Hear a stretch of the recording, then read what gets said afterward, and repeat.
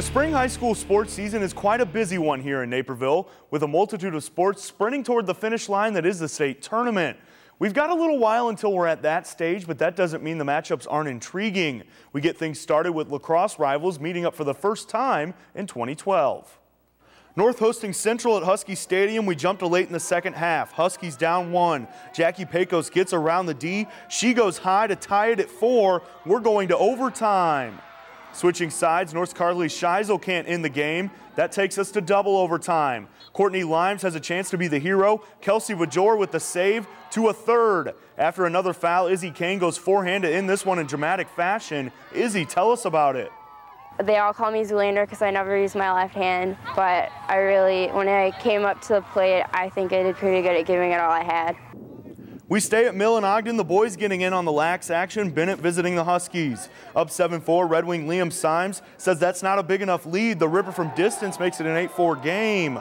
Huskies given an opening here. Connor Moran whistled for the penalty. Huskies on the power play, but Simon Leclerc's shot denied. Here come the Red Wings. Quinn McCracken totes it long distance. Symes to William Mann for the shorty. It's 9-4. More where that came from. Brendan Brosnan off the cage. He's in a giving moon. Mann takes the feed, finds the twine. Red Wings up 10-4.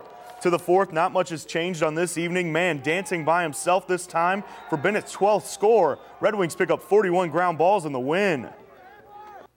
We stick with the sticks for just a little while longer here. The North Central College lacrosse team was sitting at 1-1 in the MWLC with a big weekend on its hands. 2 different conference opponents made their way into Naperville. 2 victories could help the Cardinals come closer to a second straight conference tourney berth.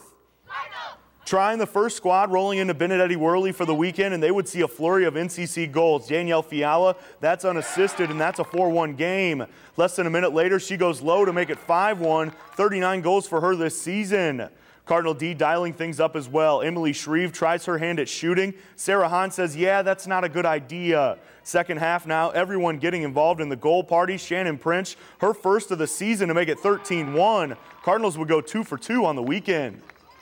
From sticks to rackets, the Naperville North tennis team had a tough task on its hand this week, hosting 20-time boys state champion Hinsdale Central.